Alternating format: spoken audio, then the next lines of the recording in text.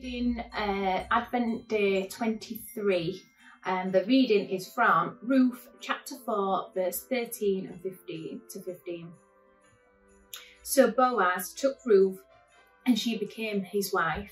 Then he went to her and the Lord enabled her to conceive. Then she gave birth to a son.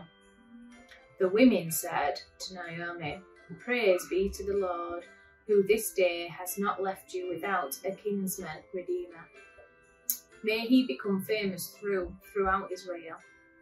He will renew your life and sustain you in your old age for your daughter-in-law who loves you and who is better to you than 7 sons he has given him birth." Who would have dreamed? It's all about the baby. Birth announcements are big business these days. Baby scan photos, gender reveal balloons, elaborate Facebook statuses. But today in Ruth, we have an altogether different birth announcement.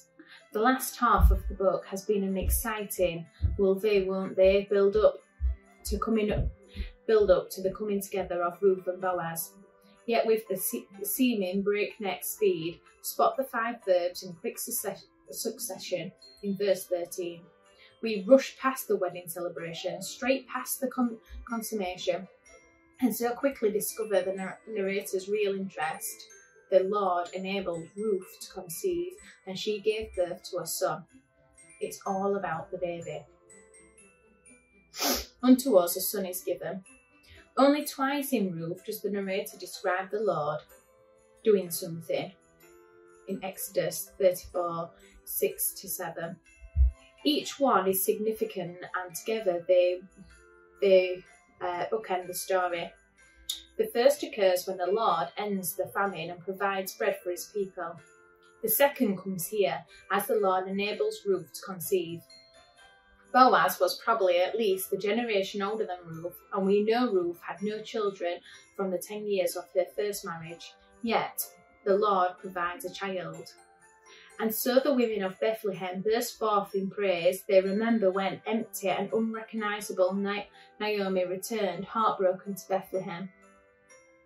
Now they celebrate that the Lord hasn't left Naomi without a guardian redeemer. But hang on, why this focus on a guardian redeemer? Have they started talking about Boaz again? What about the baby? The redeemer is here. As we ponder the woman's words, though we see it as very much the baby they have in mind, for your daughter-in-law who loves you and who is better to you than 7 sons has given him birth.